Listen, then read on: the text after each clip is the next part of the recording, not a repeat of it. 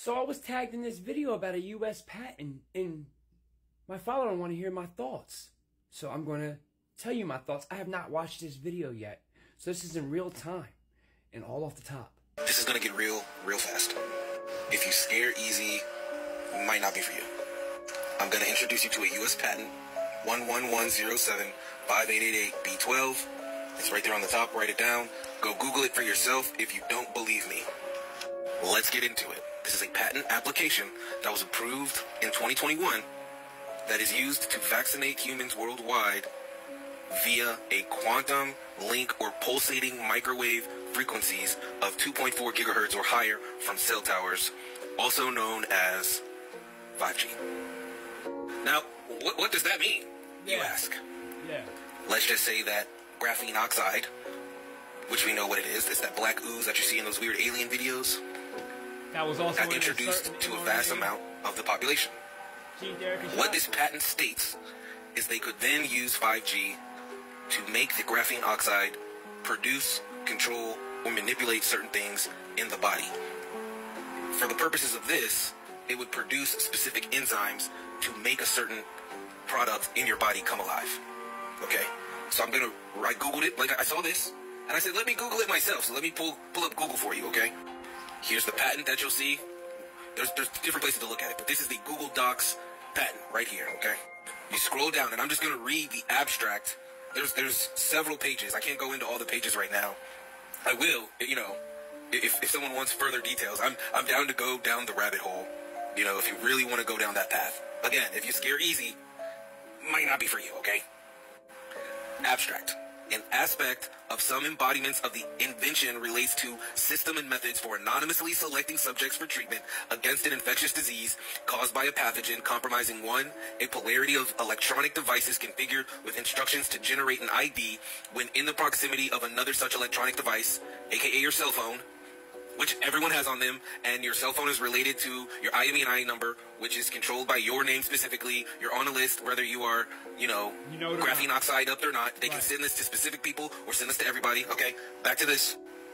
When in proximity of another such electronic device, one or both of transmit said ID to the other electronic device and receive an ID from another electronic device, generating a score based on a polarity of such received IDs, receiving information from a server, displaying relevant treatment instructions to the subject based on received information.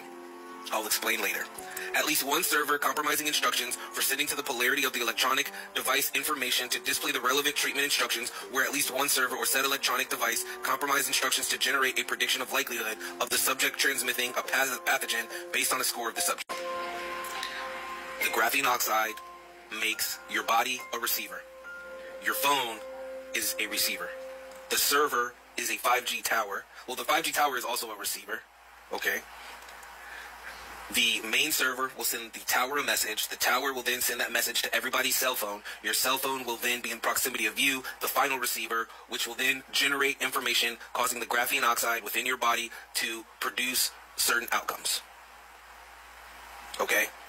Now, when you really start thinking about what does this patent do, what is its purpose, and what are they planning, start thinking and asking those questions and say, now we see 5G towers literally going up everywhere.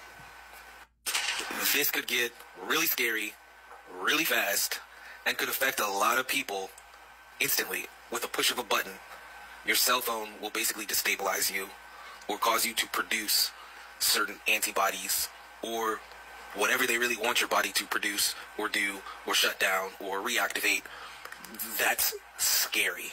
So, first off, wouldn't this only affect, and this is me asking a question, this is not me giving you my opinion, but wouldn't this only affect the people that have already taken the mRNA, right?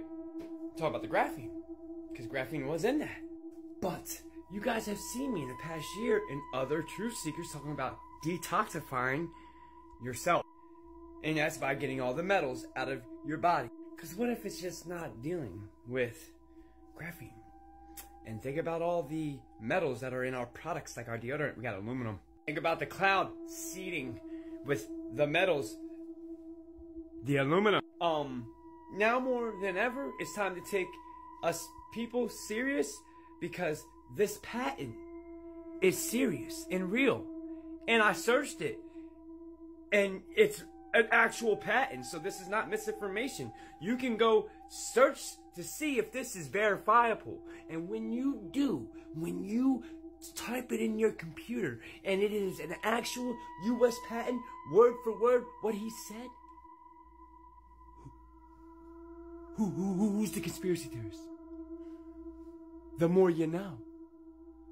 Huh? That is the question. Here's a better question for you. Why would this be a US patent? And why was 2020 the way it was? And why were we in lockdown while they were putting all those towers up? And why were we distracted with so much conspiracy bullshit? That, my friend, is the right question. Peace to the gods. Wake up!